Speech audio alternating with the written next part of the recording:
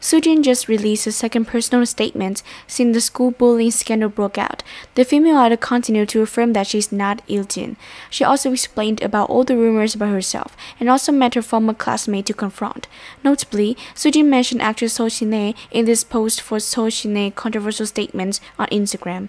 Soo Jin also asked Seo Shin Ae to explain everything. When Soo Jin's bullying scandal first appeared, Seo Shin Ae often made hidden posts. Although not mentioning the name of the cute female idol, there are many rumors that Soo Jin was the one who bullied the star of High Kick when they were in high school.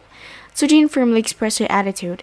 Just as my first statement mentioned, I have never conversed with actress Seo Shin Ae during my school days. Before this whole thing, I didn't even know which class she was in. I never put secrets on her desk or stole her graduation letters. In fact, this is the first time I heard about such rumors. That goes to show how little I knew about the schoolmate Seo Shin Ae. Many people were surprised by the fact that Soo Jin directly mentioned Seo Shin Ae's name in this announcement.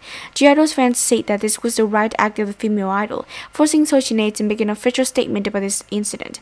Although Kpop has repeatedly contacted the actress still did not respond, leading to widespread rumors that damaged the reputation of the G-Idol member.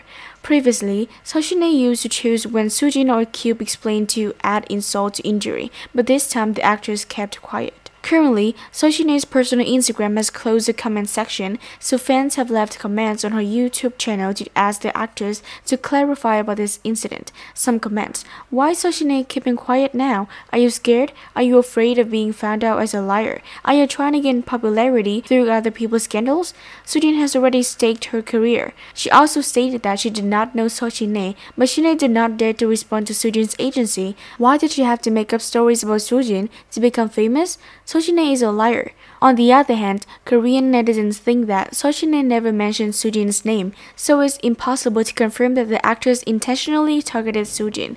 The member of G-Idol was said to be cruel when deliberately mentioning Shin Ae in the announcement, causing the actress to be attacked by a huge fan base. Netizens also criticized Soo Jin's fans for attacking others on social networks to protect their idols.